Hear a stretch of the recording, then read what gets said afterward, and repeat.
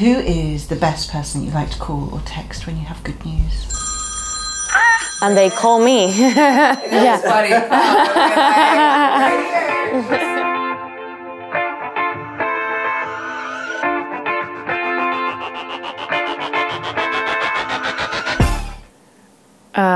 Besides being very handsome, I thought he was shy and very interesting. It was someone that you want to get to talk to him and ask him a lot of questions.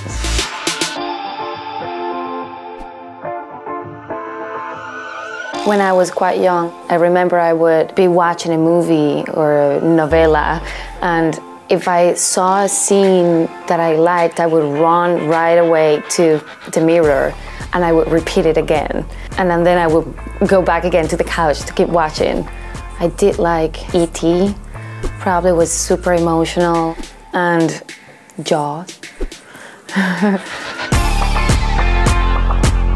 I was shooting a movie with Keanu Reeves and we just finished a scene and I felt very frustrated about it, but we were moving on, we couldn't reshoot anything.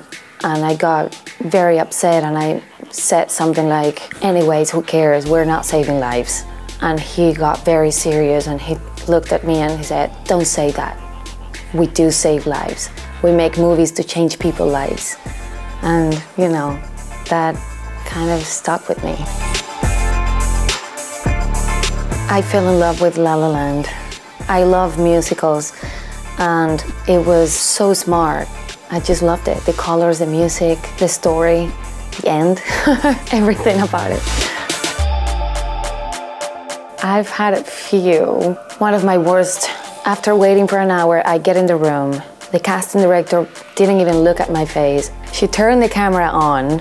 It was like a comedy scene. She was supposed to do something with spaghetti and she was doing this and I had to crack up at her and she was like so cold. I wanted to just punch her in the face. You know, it was really frustrating and I felt it was disrespectful, you know.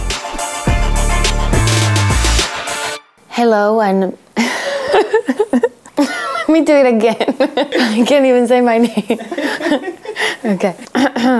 Hello, this is Ana de Armas, and you're watching The Hollywood Reporter. Yay! Thank you, Ana.